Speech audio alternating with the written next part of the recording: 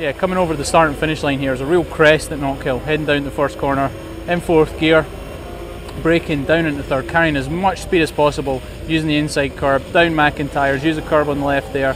Really hard to get the car slowed and turn, and down this bottom corner into Butcher's.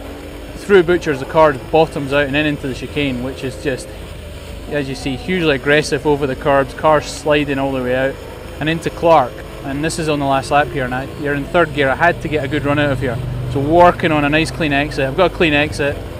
I'm on the back of Morgan here, and I'm just thinking it's a do or die effort here. So heading down this back straight, fourth gear, very close to the limiter, braking as late as I possibly can, get the thing stopped on the apex, first gear for the hairpin. Very hard to get the power down out of this hairpin and drive up the hill, pulling the gears, and yeah, that got us on the podium.